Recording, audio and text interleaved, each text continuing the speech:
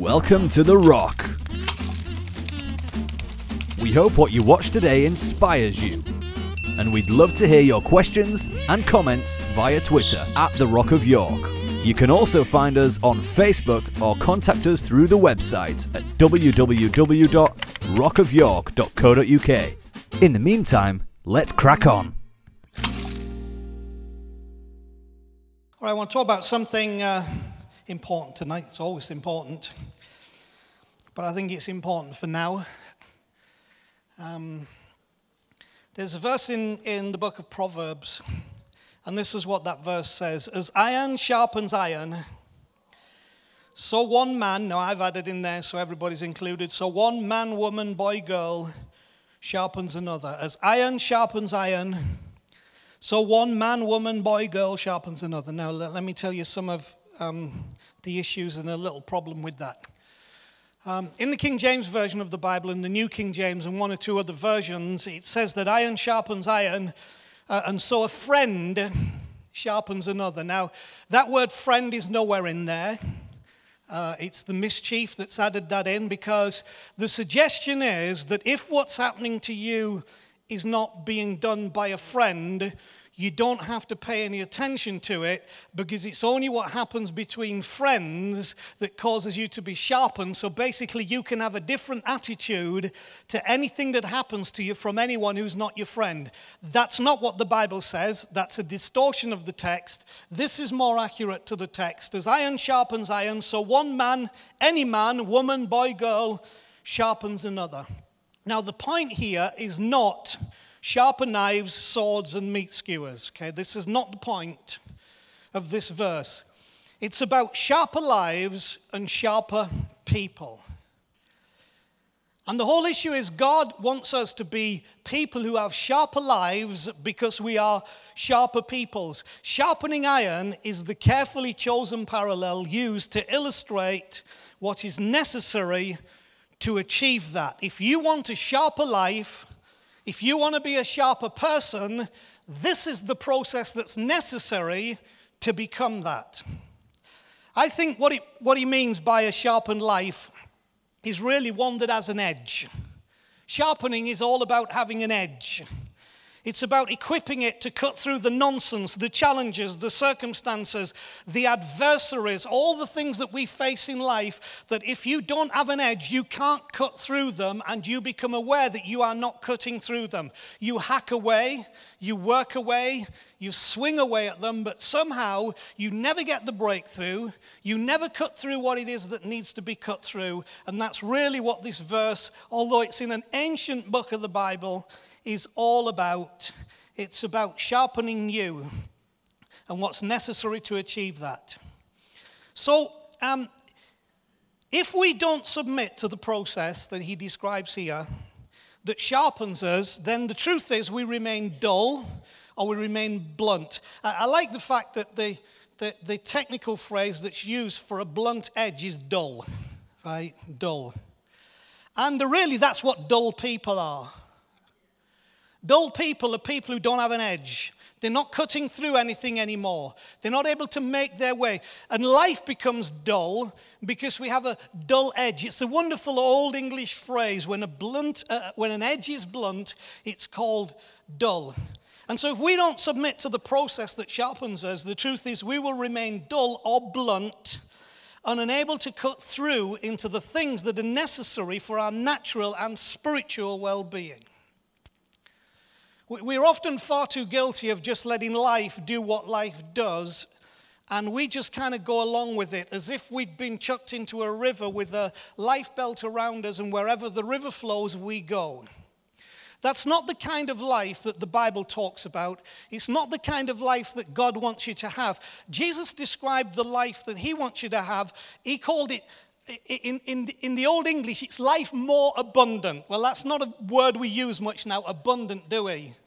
We would rather say something like life to the full, or living life extravagantly, which doesn't mean life with more money or a bigger house. It means that that's something inside of you that needs to be satisfied, that needs to be released, that needs to have peace and joy and contentment and momentum and hope and faith. That's what it's talking about when it says Jesus came that we might have life to the full. So the danger is for all of us that we just let life carry us along. And so you therefore get whatever life serves you up. Now, I personally believe, and I believe it with all my heart, that we do not have to simply accept what it is that life serves us up.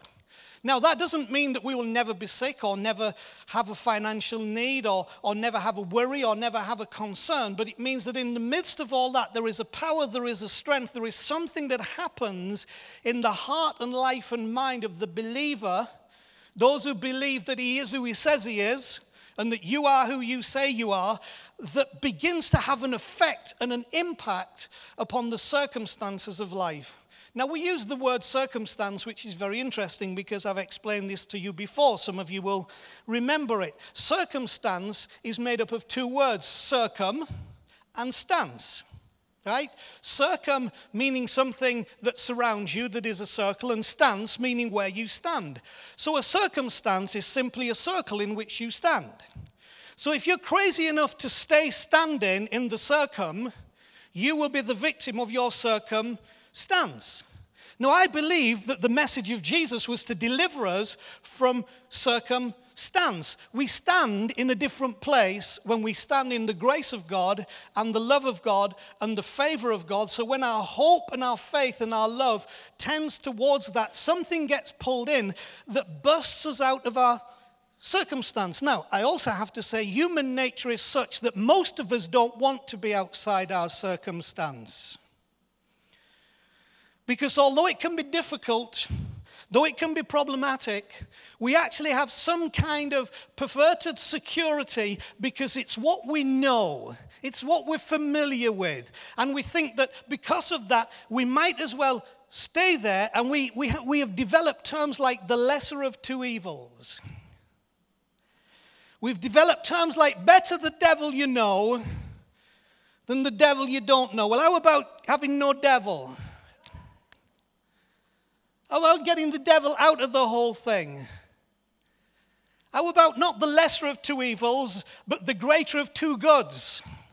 I'm beginning to step into another arena of our faith reaching out, because what I'm not wanting you to be is a group of people who come to church because you're just trying to survive. I want you to be here because you're alive and because you thrive. And that's what verses like this are all about. So if we don't submit to the process that sharpens us, we remain dull or blunt, unable to cut through and into the things that are necessary for our natural and spiritual well-being. Now, I don't believe natural and spiritual are separate things. I actually think they're all one thing. But I have to explain it that way so some of you understand. You know, for some of you, when I say spiritual, it's prayers and hymns and church. And natural, it's work and family and jobs.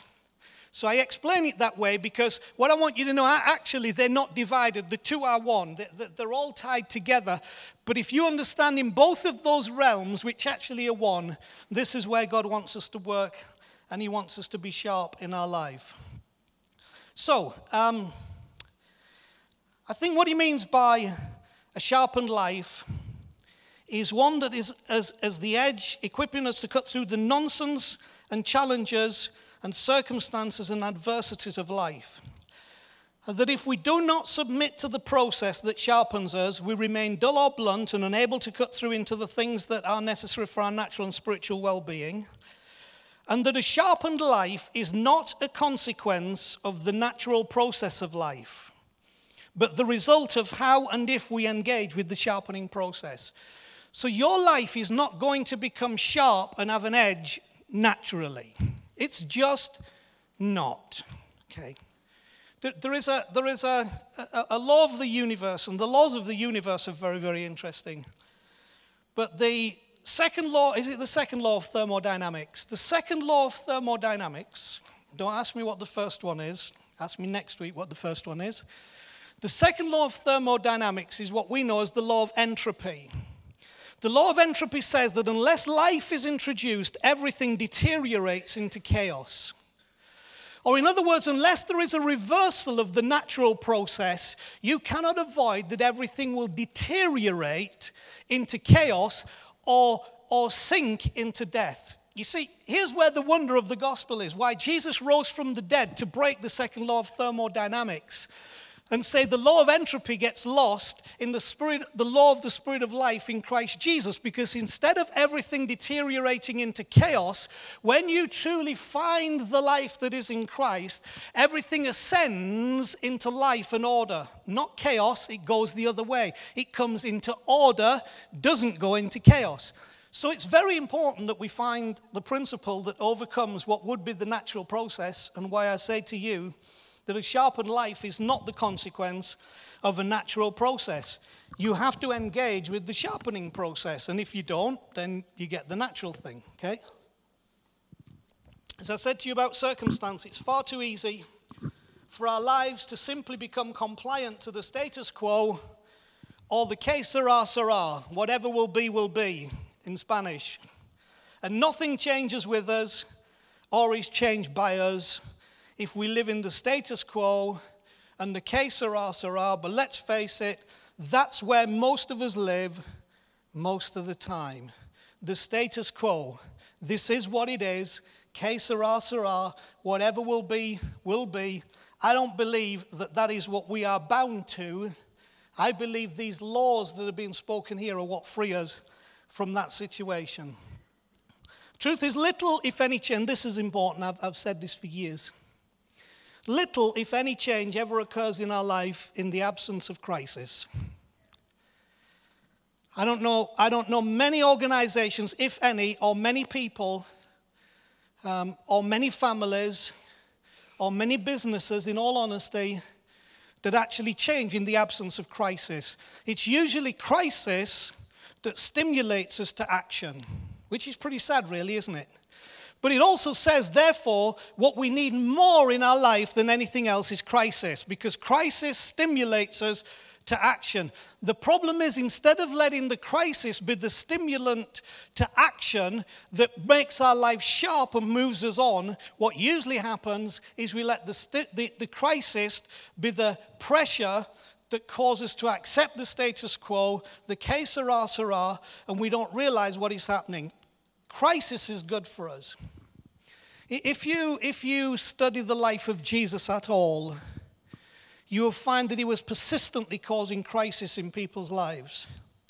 Finding where their equilibrium was, finding where their foundation was, and then just undermining that a little bit. If you were the rich young ruler, he's going to say, I'm glad you made lots of money, it's fantastic, why don't you bless the temple? No, he says, if you want to be what you're supposed to be, go sell all you have, give to the poor, and you'll have treasure in heaven. See, it's a crisis being created because he knows no change is going to come without crisis. So if you're like me, we don't embrace crisis very well. But if we would only see that it's actually the doorway to a new day, then it would produce a different result in us. Outside of crisis, here's the problem. The comfort afforded by familiarity and the cost of potentially having to make radical changes ensure that we either insulate ourselves against the challenge or remove ourselves from it. When the going gets tough, the tough go. What often happens is that in situations, and I'm going to explain how this comes personally to us, when the iron begins to want to sharpen iron in the process of our life, we either insulate ourselves to it because we don't want it to feel like it's supposed to feel. We want to lessen its impact upon our lives, but in lessening its impact, we actually lessen or miss its impact, okay? We have got to expose ourselves to its influence. So the truth is, we get, familiarity is another interesting thing. We get so bound by familiarity. This is a disease, particularly of the church, probably in a wider life, but I've spent all my life in the church. Familiarity. We feel comfortable because of familiarity. And when things change, and things change consistently, it causes crisis. It causes upset. When our thinking and our beliefs and what we thought we'd understood are being challenged, it causes crisis. And our tendency is to go back to that which is familiar. And yet we really need to make some radical changes, not insulate ourselves, nor remove ourselves from it. Because the other interesting thing we do as people is just move. We go away from the thing that's our crisis. We think if we run away from it, life will be better. When actually I believe a lot of those crises were stimulated by God for the purpose of our lives being changed forever. So if we're left to our natural process, we're more likely to become bitter, distant, and offended than mature and competent when we are challenged with the iron sharpens iron. And I want that to be different for you and totally different for me. We're more likely to try and avoid or escape the sharpening process than we are to submit to it. And there is a reason for this. And this is the reason why we try to avoid or escape the sharpening process rather than submit to it. Because the key element in the process of sharpening is friction. Friction. Boy, we don't like friction. We like everybody to be happy, everything to be at peace. We don't want a crossed word. We don't want a crossed understanding. We don't want any contrary beliefs. We don't want anything that upsets the apple cart. So we never get sharp, because you can't sharpen iron without friction. But what none of us want is friction. But what all of us want is to be sharpened. But you see, you can't be one without the other. So the question is, are you prepared to submit yourself to the process of friction in order to receive the reward of sharpness in your life? Now, we'll talk a little bit about how that comes to us in just a moment. The sharpening is the result of friction, and only that. Okay? It's the only thing that produces sharpness. Now, friction is created when things move in close proximity to each other. Okay? So you can't be sharpened by distancing yourself from a person, from your thinking, from your challenges, from the situation. You can't be sharpened by doing that, because if you remove steel from the place that causes friction, it doesn't get sharp. And so we can live our lives never sharpening, never cutting through, never becoming what we're supposed to become, because we don't understand that for you to be sharpened, you have to be in close proximity to the thing that is sharpening you. Friction is created when things move in close proximity to each other. People are a classic example of that. How many of you have never had any friction when you move in close proximity to a person? If you have, I'd like to know your secret. And then my challenge would be, you've never been in close proximity to a person in your life. Because if you had, you'd realize that naturally produces friction. And here's what this ancient wisdom says: as iron sharpens iron, so one man, woman, boy, girl sharpens another. How does that happen? It happens by the friction that is created through our closeness together. So if you thought that friction is a sign you should not be together, you misread the situation. Friction is a good sign that you are being sharpened, because you are close enough to feel the heat from that friction, that if you will allow it to do what it does, it will sharpen you and you will have an edge. So, sharpening is the result of friction, and only that. Friction is created when things move in close proximity to each other. But here's the deal. You need to know this. If you haven't figured this out, it produces heat. It produces sparks. And it produces fire. If you're serious about getting your life sharp and in the place where you can meaningfully cut through the issues that you face, then the sparks are going to fly at some point.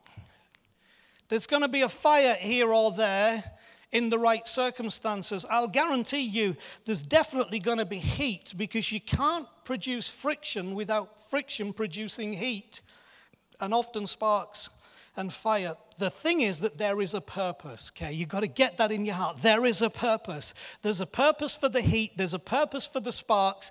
There's a purpose for the fire. The purpose is that you are going to come out of this with an edge. You're going to come out of this sharp. You're going to come out of this able to cut through circumstances. You're going to come out of this able to be different and do some good and change some things. Now, having said that, Dave Craven and some of my engineering friends will know this, that some form of lubricant or coolant is essential between the moving parts to make the process produce power rather than break down. My father-in-law used to tell me when you're dealing with situations that we're getting hot because of the friction of two people, you needed to remember to dip the situation in water every now and again. So I don't believe that sometimes these pressures are ones that we shouldn't step away from for a little while, because sometimes you've got to cool the heat that's going on, but then you come back again to the point because you realize what this is actually trying to produce in your life is something amazing and something good, and if you'll stay the course, then you will have an edge in life. So if we need some form of lubricant or coolant, to produce power rather than breakdown. Because here's what's happening. When two parts are moving together and there is friction, if you have no lubrication, what ultimately happens is that the surface of one or both of those parts will gradually melt and then they will fuse together. In a petrol engine, we call that seizing. The engine seized, which is what happened. It seized. There was no lubricant to deal with the friction, so it seized up. And that can happen in this process with us. But God has provided something. That it's not by chance that the Holy Spirit, who is the third part of this expressed thing that we call God, is described as oil. Okay? Because oil has lots of significances in ancient understanding. One is oil was used to express that you had been favored and blessed and appointed, and we still in some cultures anoint kings, and it comes from this era, this biblical era, which said it's like a spirit that comes over you that empowers you to be who you're supposed to be. But of course the other reason that oil is used is because oil is a great lubricator. And having an awareness that the Holy Spirit, God himself in the form of the Spirit, is at work with us and in us and through us and for us when we get into these heated situations and when the friction begins to build, what it does, it creates a film between us that allows some movement to take place so we don't fuse, we heal. And you see, an engine runs at an incredibly high temperature. Your car engine, don't go and test this tonight, by driving home and then lifting your bonnet and sticking your hand on the engine block.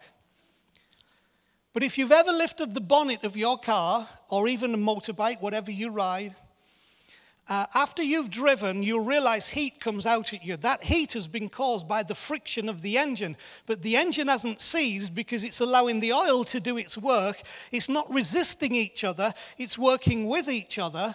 And so in spite of that, and the heat that is there, what happens is that the oil is allowing the engine to produce power instead of breakdown. Now, I propose to you that when the friction comes in our lives in situations and we understand and ask for and allow the presence of the Holy Spirit within that context, it produces power and not breakdown.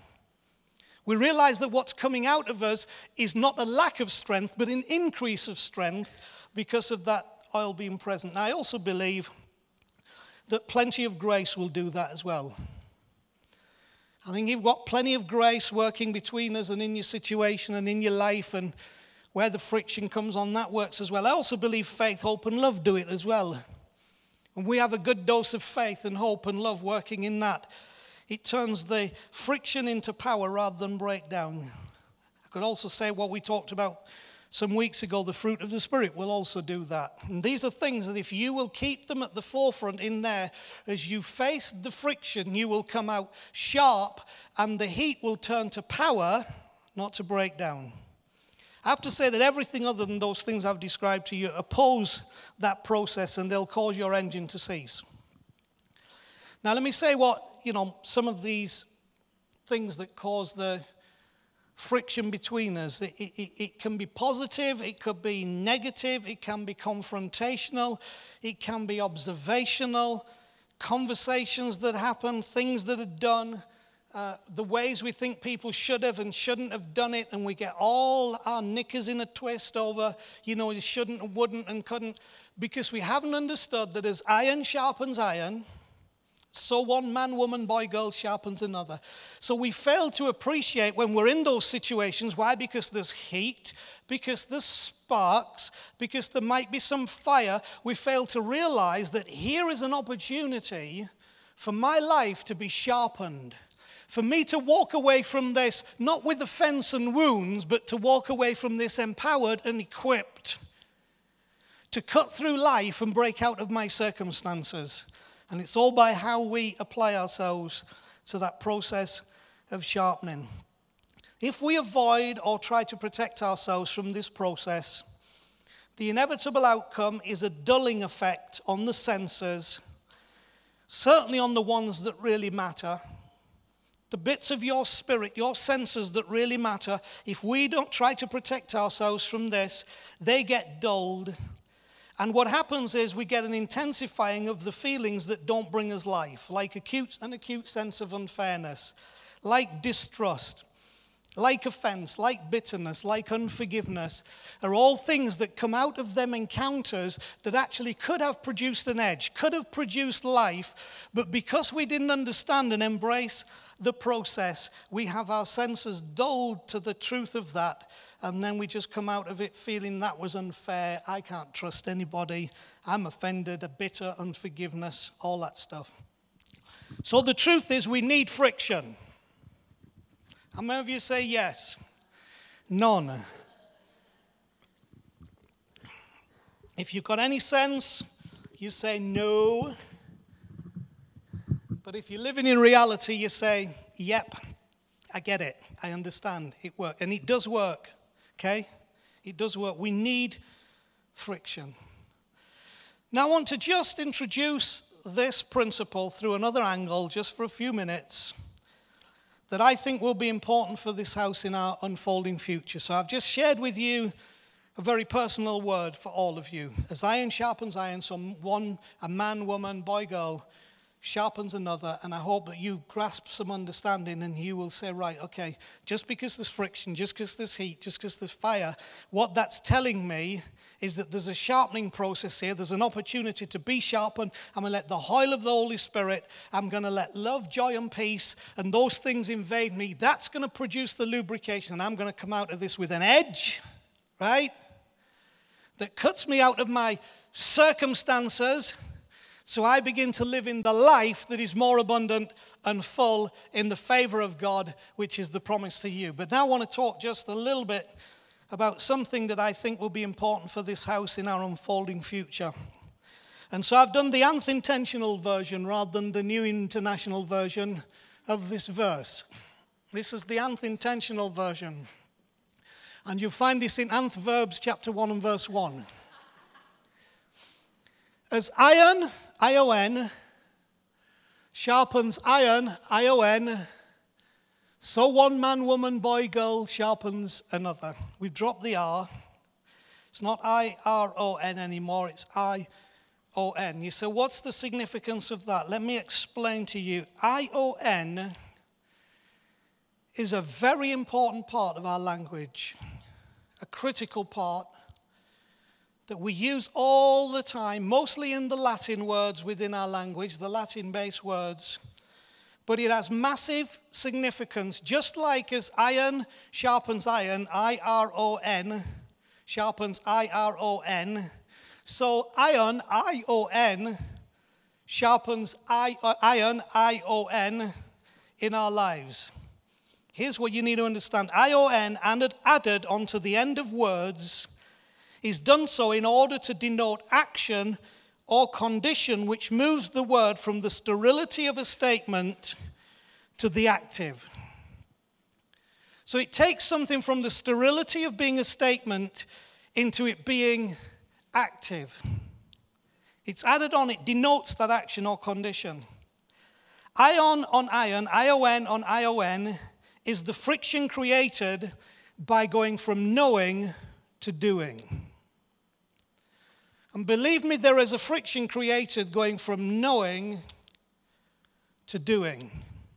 That's why Jesus one day said, "He that hears my words and does them is like the man who builds his house on a rock, who when the storms come, when the circumstances are adverse, when the waves are beating, the house stands because the circumstances are not dictating the state of the house. He who hears my words and does them." But he says, "But he who hears my words and does not do them is like the man who built his house on the sand." He has no foundational base. So when the storm comes and the waves beat and the wind blows, that house ultimately collapses and has to be completely and totally rebuilt, however many times you have to do that, because it's totally subject to the circumstances, because it's built on the wrong thing. What it's built on is not the issue of sand or rock, that's just the illustration. What it's built on is the hearing or the doing. Now here's the difference. To be religious, you only have to hear what the Bible says, what you think God says. But when you become a follower of Jesus, you become a doer of that. Now, again, that's a deep subject and a wide subject and a broad subject that should not put condemnation and burden on anybody, because Jesus said, "My yoke is easy, my burden's light. Just learn of me and you'll be okay." And let me tell you, you will be okay, because this stuff is not judgmental or condemning. But there is an issue of going from knowing to doing, where what we thought we know, we now begin to do. We have been on a process in this house of actually changing our knowing. And I am thankful for that, because there's a lot of my knowing that needed to change. But we're also on a process that if all we've changed is our knowing, and we haven't changed our doing, we don't become any sharper than we were before, because as ION sharpens ION, so one man, woman, boy, girl sharpens another. Let me illustrate the going from knowing to doing. Let me illustrate the word changing it from sterile to active. Create becomes creation. See? Create, which is gonna create, becomes creation. Now it's become an action. It's become something you see, something you experience. Commune becomes communion. So rather than just having a commune together, we now have communion among us. ION, sharpening us. ION, making the difference. But as my time is gone, I'll give you just two more. Motive becomes motivation. Instead of just having a motive, now you have a motivation, which has become an action. It's become an outworking. And so here in the context of this house, and probably the most significant and recurring word related to this in our journey at this time is that quest becomes question. The action demanded by a quest. The action demanded by a quest is a question. When you start to put the ION on there and let it sharpen your ION, it means that your life moves into the place of question, so that you can address the issues that you face in honesty and integrity, so that in that manifestation of honesty and integrity, you find you are actually accomplishing a quest. You are pursuing a quest. You are fulfilling a quest. Our life is meant to be a quest for the kingdom of God to be manifest in the earth. It's not a quest to be good. It's not a quest to see how much Bible you can learn. It's not a quest to see how many hours you can pray. It's not a quest to see how pious you can be. It's not a quest to see how better you can be than anybody else. It's a quest to see the kingdom of heaven showing up in the earth. That's the circumstance breaker. It's living under a new strength and a new power. As Jesus said, "Your kingdom come, your will be done here on earth like it is in heaven." So the core element in this is not the question, but the quest. But when the quest becomes a question, iron, I-O-N, sharpens iron, I-O-N. And suddenly the quest has an edge and becomes effective.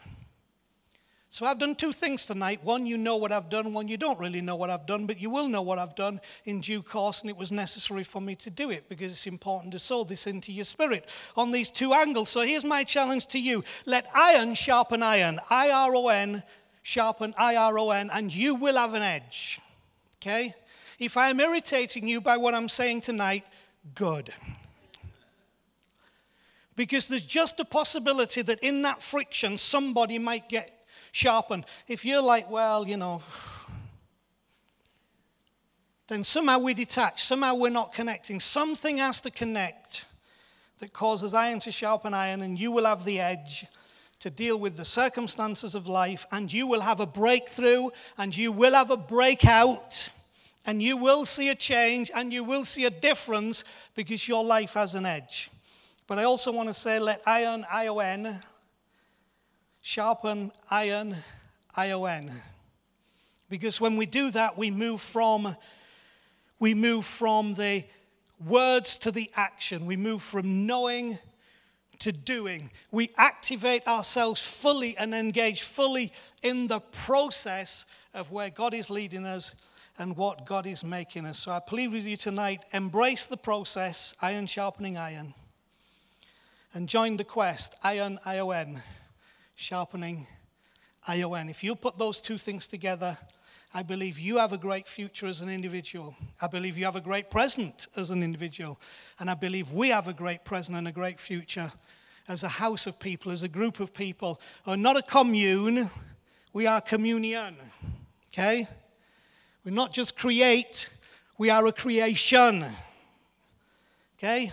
We don't just have a motive, we have motivation. And we don't just have a quest, but we have a question, and that question is bringing us to sharpness by the grace of God. Okay, let's just pray together. Father, I pray for every life in here tonight, every heart, every mind, every soul, every spirit, every body, that as we share these things, that there will be a grasping in the understanding and an embracing in the spirit that causes not to withdraw ourselves and pull back or insulate ourselves from the very things that are present in our life right now to give us the edge and to make us sharp and to bring us to a place of freedom and deliverance. I pray a release in every spirit in Jesus' name. I pray that fear will be broken in every heart, the fear of breaking away from the status quo, the fear of que sera, sera, that whatever will be, will be. I break those lies tonight, Jesus, in your name, that bind so many people to realize that we have a new dawn, we have a new day, we have a new experience, we have resurrection, we have the life of God flowing through us, we have life in all its fullness right at our fingertips.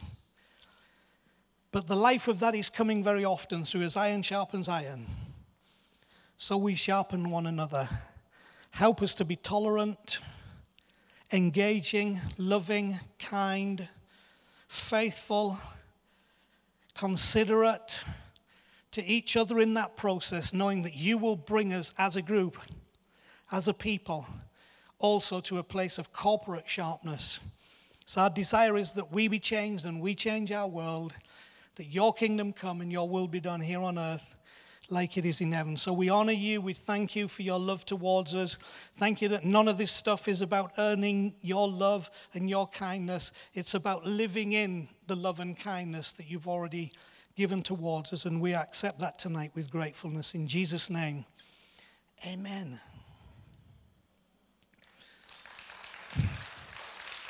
So now you have a problem. Everybody that irritates you,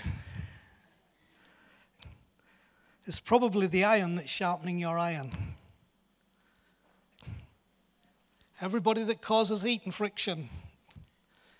Now, let me say, that doesn't mean, an abused wife should just accept abuse from a husband. We're not talking about that. That takes it to the extreme. But that can still be an opportunity to be sharpened. That can still be a way to find life. And some of you have been in difficult situations like that where you found when you engage correctly, it brought you life. So I'm not saying that, we be stupid, but what I am saying is that we do understand the process. And within the process, for most of us, it's the normalities of life. It's not those extremes that we resist, rather than saying, do you know what? This is sharpening me. I'm going to go through this. And the Holy Spirit's going to put some lubrication in there. We're going to be just fine and cool. When we come out of this, we can have a sharp, we can have an edge. And we are equipped then as people. We're equipped for people. We're equipped to people. And maybe we can make a difference in our world. So bless you. Have we got going to do the offering. All right, so if the guys can come be ready, we're going to do the pay it forward, and then we're about done. For those of you who are always regulars on Wednesday night, don't forget what we said about Wednesday night this week. Other than that, we bless you for your faithfulness, your goodness, your kindness. Danny's busy. Danny's up a bouncy castle somewhere, so we're going to receive it. Be blessed, enjoy, hang around, say a word to somebody, and we'll see you next time. Thanks for watching. You can find out more about all the Rock is doing locally and internationally at www.rockofyork.co.uk. And why not support the Rock from wherever you are? Just hit the donate button now to help us help others.